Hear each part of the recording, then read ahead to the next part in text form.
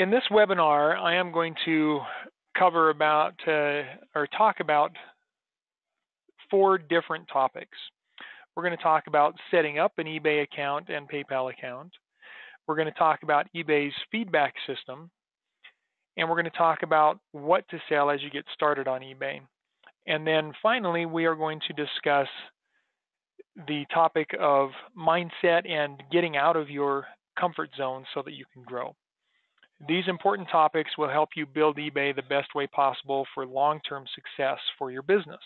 And I hope that's what you're looking for and expecting is long-term success. So let's jump right into it and start with discussing a little bit about setting up eBay and PayPal. I'm going to briefly touch on these topics. We do not need to get into extreme detail for this, but if you go to ebay.com, we're on eBay's homepage right here. You see ebay.com in the address bar up there. You'll see right above the eBay logo an option to either sign in or register. If you already have an account on eBay, use your existing account. Any history you have with eBay is beneficial and good to use. So don't set up a new account if you already have one. It'll be far more beneficial to use an existing account, and you'll understand a little bit more about why as we continue talking today about feedback. However, if you do need to register an account, then you'll just click on register here at the top. And when this comes up, notice we have create an account, and right underneath have a business, create a business account. And so you can click on that create a business account and create an account for your business. Asking for a legal business name, but if you don't have that set up yet, you can just put in your own name or any name you want to make up. This can be changed at any time. Okay. Legal business email, that's just your email address, doesn't have to be anything special. You'll re-enter it, you'll create a password, and you'll enter your phone number. And then you'll enter the little caption numbers down there. And that's all it takes to register a business. Now, if you are already registered on eBay and you want to just change to a business, then you can go up here to My eBay and click on that. The page that you see might look a little different than my page based on the different account types that you might have. But you should come to a page where you have an eBay summary, and you'll have tabs in here like activity, messages, and account. And that's what we're looking for, is the eBay account. Okay. I don't think that shows up under the My eBay section here. Yeah, we don't have that up here anywhere. All of those links will go somewhere else. But if you click My eBay or summary, you'll come to this page or something like this page. It may look a little different to you. Don't let that scare you off. All you're looking for is a link that says account, and it'll usually be at the top and usually on the left-hand side here like this one. When you click on account, if you have a personal account or an individual account, whoa, that looks way different than what I normally see on users. So yours will look a little different, but you'll have something on the side that will say your personal information or business info. And if it says personal information, then you'll click on it, and it will take you to a screen like this. Here's more of the old screen that I'm used to. This is what I was expecting to see on that last one. So it's interesting, and I'm going to get on a little tangent here about eBay. They change so often. This is an older looking page that has been there for many, many years, and at some point they decided we need to update. We need to make it look different, and so they gave you this page, right? So here's a My eBay page. Notice that, My eBay. But that's not where I go when I click My eBay, right? So this page looks a little totally different than that previous page. Has the same info, just in different places. And then this page over here is yet another My eBay page, the summary. So a little bit of a tangent, a little bit of one of my pet peeves with eBay is they make everything so different. The page is very similar to the stuff on this page and on this page here. So why not just make one page and leave it alone, right? But they don't do that. They're always changing. So once you get to this page where you have account information, apologize for that tangent there, you'll see account type. If your account type is business, you're all set. If your account type is individual or personal, then you're going to come over here to the right and you'll have an option to edit. It's not showing here for me to edit that, but that's what you'll have, and you'll click edit and you'll be able to upgrade to a business account. Okay? So business account is a very good idea for you as you get started with eBay. Now, let's talk a little bit about eBay's feedback. And I'm going to do a search here for an example. In fact, let's just do a search for iPhone right here. So when we search for a product like this, like the iPhone, okay, and we come in and we want to buy an iPhone, and of course I probably won't find the perfect example here to show you, but when somebody likes to shop on eBay, when we have a buyer who consistently shops on eBay, one of the things they look for is seller's reputation. Now, just think about how many times we go to search for a product or service. It can be, actually, we could do a search like this, just to give you an example, auto repair. So if I do a search for auto repair, I'm going to have all these results come up on maps, right? Google Maps. And one of the things that you notice here is they all have these stars, right? They have 4.1 stars, 4.8 stars, 4.6, 4.7. There's 5 stars, right? 5-star review. A lot of 5 stars there. And so we have all of these ratings. People are rating, they're giving feedback on the different individuals who do auto repair. And that helps us as a consumer decide who we're comfortable with. So I could look at this and say, well, gosh, Linden Collision Center has 4.7 stars with 49 results, and they're close to me. That sounds pretty good. That's somebody I'd like to do business with, right? And so if I only want to work with 5-star companies, then I would come down here and say, you know what? They've only got 4, but they're all 5-star. That's the kind of person I want to work with. That's the company that's going to get my business. So as consumers, we look at those ratings. eBay has a similar rating system. When they started their platform, they started with the idea of allowing buyers and sellers to come together at an online auction or yard sale type platform and be able to sell to one another and buy from one another. But they wanted to have a rating system to keep everybody safe. So if somebody came in, sold an item, and then didn't deliver or didn't deliver the right item or something like that, then a buyer was able to give negative feedback to that seller, which would basically give that negative point so that others who come in could be warned and see, hey, this person might not be legit, and maybe not somebody we want to work with. Now, in that early days, those early days of eBay, a seller was also able to give negative feedback to a buyer. That has since changed. Sellers can no longer give negative feedback to a buyer if they have a negative experience with a buyer. They can report the buyer to eBay. We can do that. We can talk to eBay about problems with the buyer and try to work things out that way. But eBay no longer allows a seller to give negative feedback to a buyer. Now, personally, as a seller, I feel like that was a bad move on eBay's part.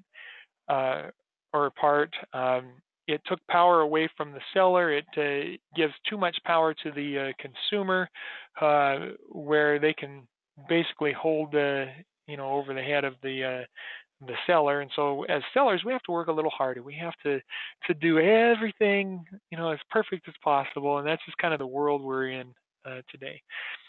But anyway, that's neither here nor there. We can't change it. It's just the way things are. So what we want is feedback scores behind our name. So I pulled up this example because I thought it might be somebody who doesn't have a high feedback.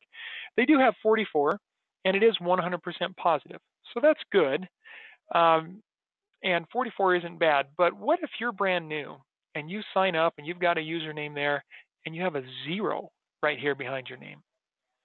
So a 0 is an indication that you have not received any feedback, which doesn't necessarily mean that you're not trustworthy. It might just mean, well, in most cases it does mean that you just haven't had an opportunity to get out there and sell anything yet.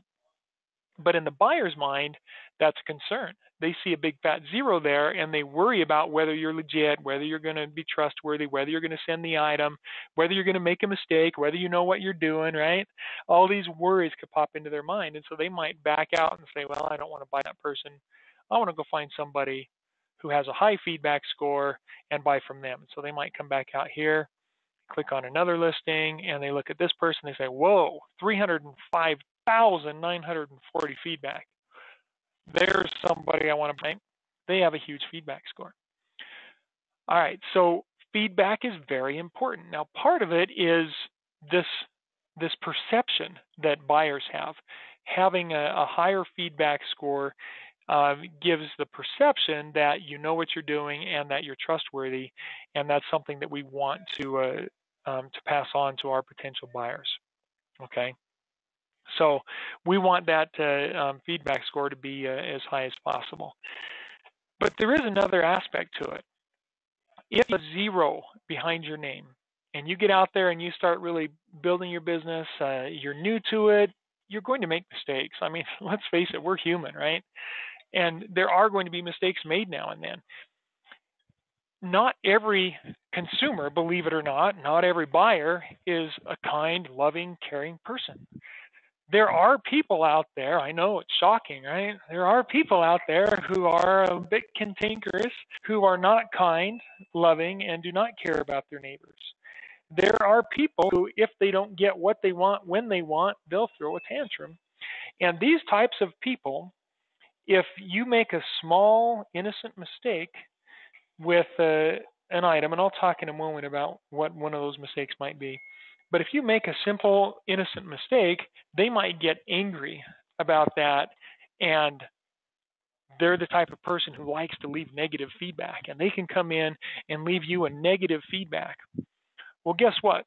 If you have 0 feedback, you have nothing to show there, and then you get a negative, well, now you're in the hole. Now, instead of a positive number, you have a -1. And now it's more than just a concern for buyers and consumers. Now eBay is going to step in and they're going to freeze your account because they don't want to see that. Having a negative before you've even gotten any positives is a very bad thing. So it's very detrimental to your account. If you have 2,000 feedback or even 20 feedback and you get a negative, you go down from 20 to 19. Not a big deal. eBay's not going to be all that concerned about it. They're not going to freeze your account. But if you have a 0 and you go -1, then they're going to lock your account. And I've seen this happen recently with a client who didn't work on building her feedback and ran into this problem. And what happened is she was then unable to change or edit any of the listings, so she couldn't change them to something that might sell better. She couldn't add any new listings. And so there was really nothing she could do as a seller to improve that feedback. The only way she could change that negative was to go out and purchase items from other people and get a positive from them. And so I would recommend that in the beginning, as you're starting your business, be proactive. Go out and anything you're planning on buying anyway, if you buy granola bars, guess what? You can buy granola bars on eBay. And so go buy them on eBay instead of at the grocery store, and you have a potential of getting a feedback. Now, it's not a guaranteed feedback. Not everybody leaves feedback, but we have an opportunity to get feedback. What if we want to, what if you don't eat granola bars? Anything you're paying for it here. You might even find Cheerios on eBay. Look at that. There's some Cheerios you can buy on eBay.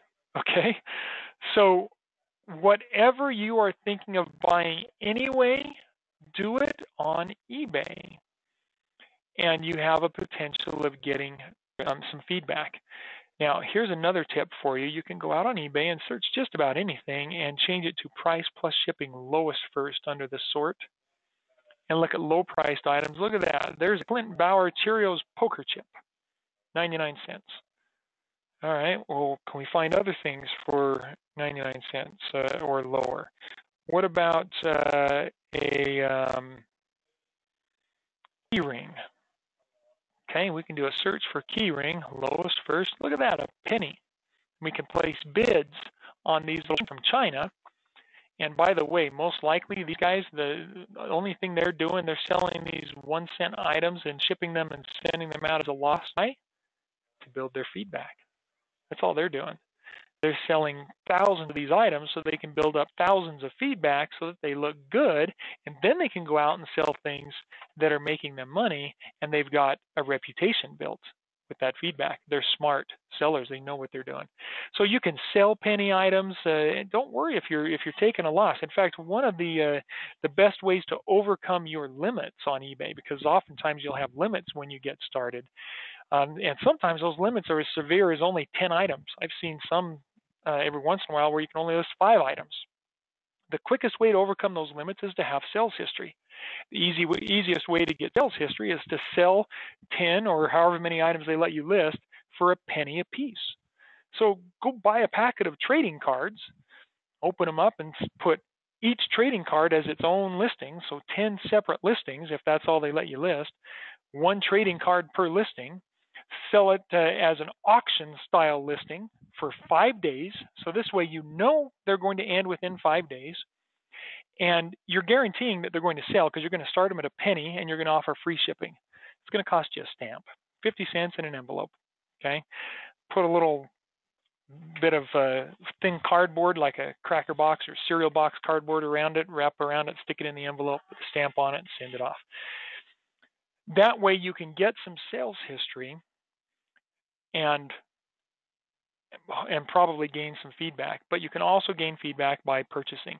This needs to be done as soon as possible. If you spend a few hours in your first week when you're starting to work on eBay building your feedback, even if that means you're spending 20 or 30 bucks building your feedback, that is going to be exponential growth to your business. That is going to be huge for your business long term because you're building the feedback so that when you list other items of value, now people are paying attention to you. Now they're willing to buy from you where before you had that feedback they wouldn't.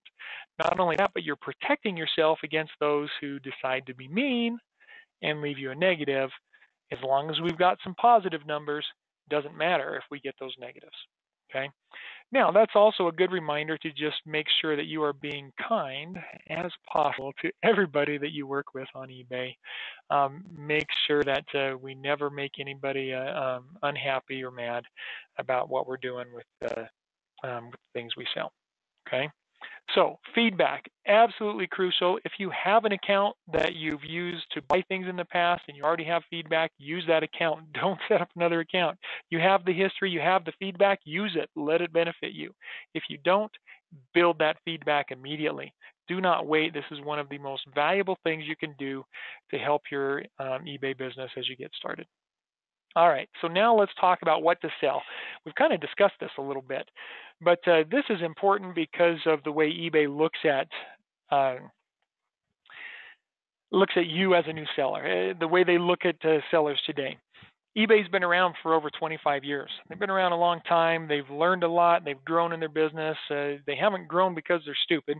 They've grown because they're smart. They know what they're doing. They've built a good business. They've built a great platform and a great marketplace for us. Well, over those years that they've been in business, they have had some unscrupulous folks come in and try to take advantage of their marketplace. They've had people come in and list thousands of dollars of items, sell those items, take the money, and not ship anything. Close their bank account and run. And that leaves a sour taste in people's mouth, doesn't it? It's not something we want to have happen to us as consumers.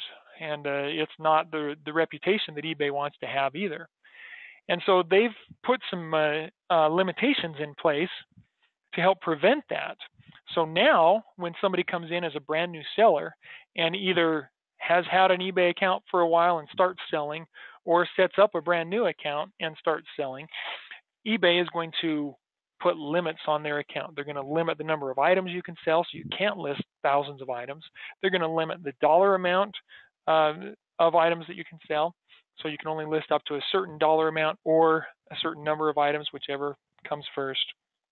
And they are going to put restrictions on payments.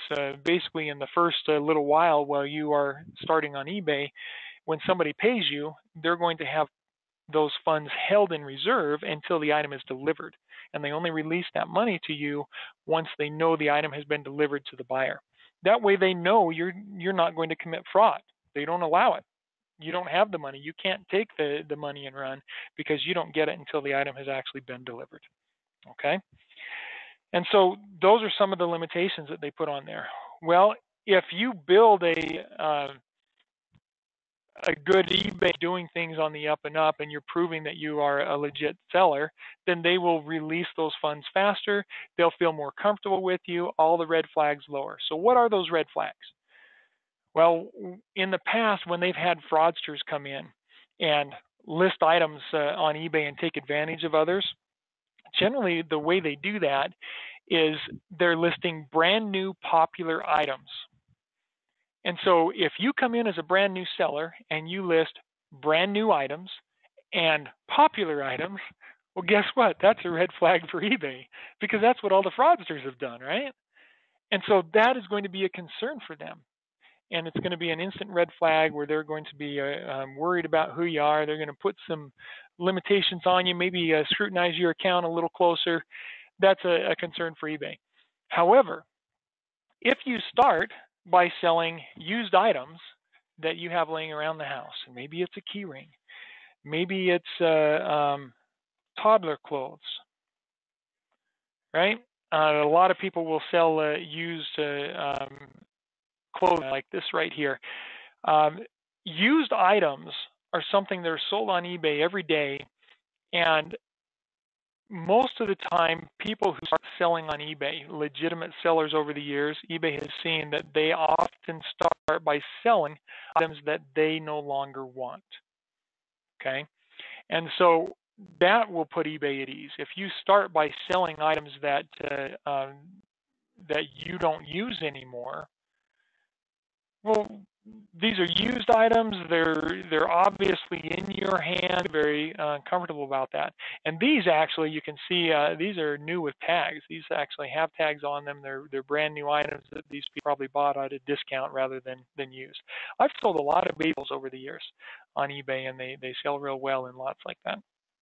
So selling used items is one of the fastest ways to gain the confidence of eBay when you're getting started. So don't be afraid to start your business where you are. Use what you have. Maybe it's not toddler clothes. Maybe it's books. Maybe it's a pocket book, right? That's generally not going to be your title, of course, but maybe it's maybe you have a Clive Cussler that you're not going to read again, right? And so we put a Clive Cussler book up for sale on eBay, and we sell it. Here we've got one on CD. Maybe you've got a book on CD, okay? And so maybe we'll sell a whole lot. So those kinds of items, books, used clothing, used shoes, old purses, old belts, that stuff will sell on eBay. And so get out there, list something that you have, get the practice, let that build up your reputation. That will improve your reputation with eBay and with sellers. It will help you have the possibility of receiving some of that feedback, give you the practice. There are a lot of positive things that can come from that.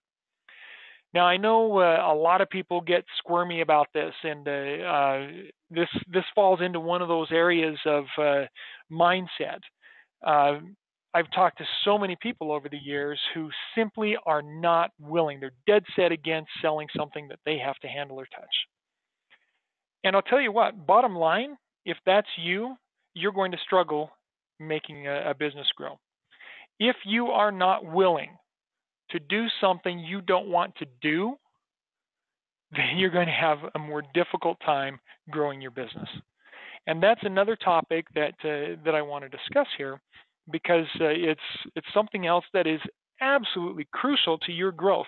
We don't grow by doing what we're comfortable with. So that's the last thing that I wanted to discuss is comfort zone versus growth. If we want to grow, if we want to build a business, we've got to be willing to do something that we aren't necessarily comfortable with. Now, I've heard people say nobody gets rich by through an online yard sale. I disagree with that comment completely. That's a falsehood. There are many people who are very wealthy from selling used items, from yard sales, estate sales, surplus, liquidation, and other such places. There is good money to be made in it. There is very good money to be made in it. So that mentality, and it's really that it's a mindset. If you're willing to do something you're not comfortable with and allow it to let you grow, then you will grow. If you are not, as soon as you say no to something, the creative side of your brain shuts off. You're done. You can't be creative and um, what's the word, analytical or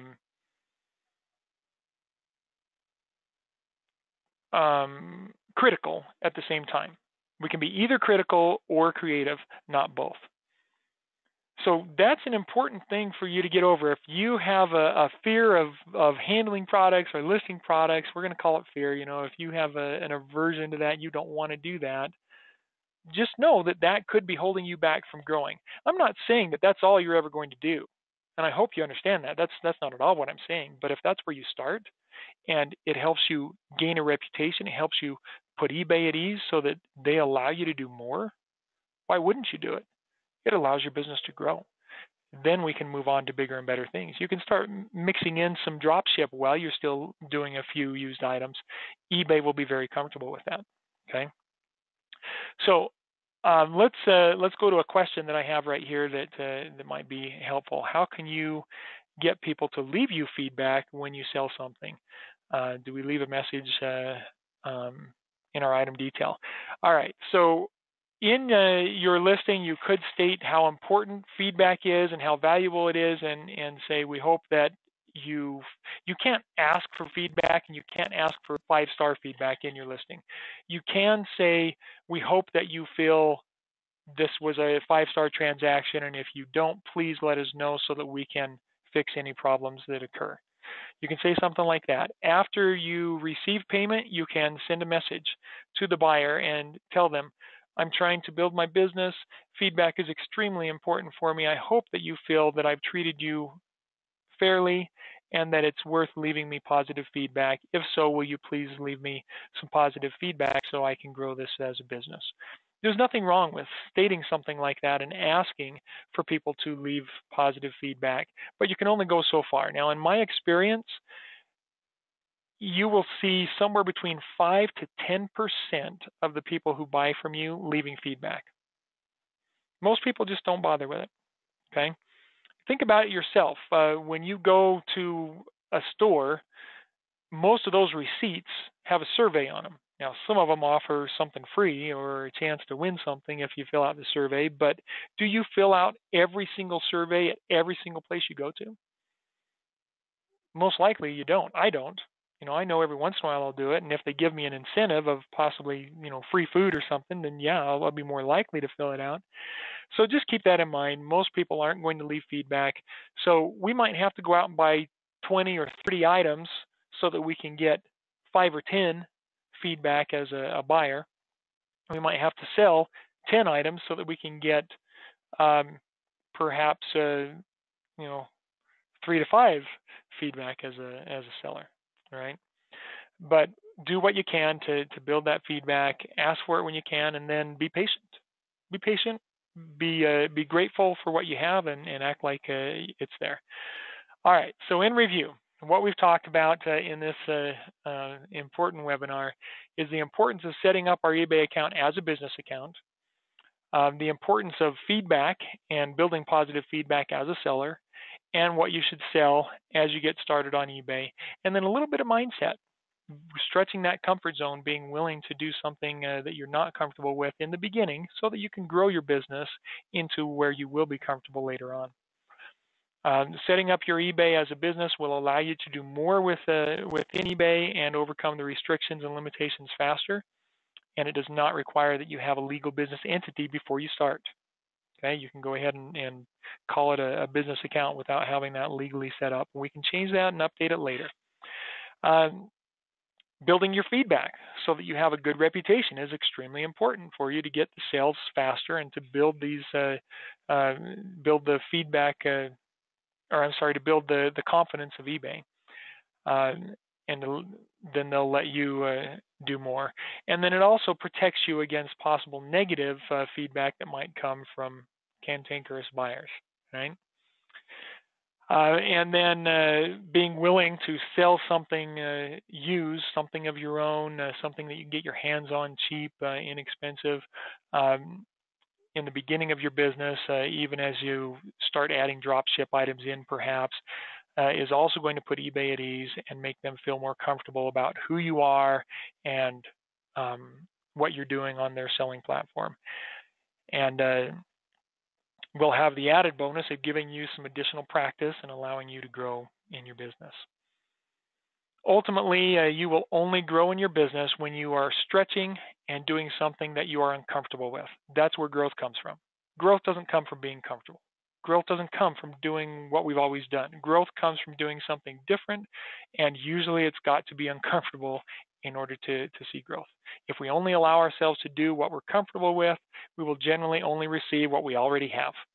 And if you're not happy with that and you want to grow, then you must get out of your comfort zone. Okay?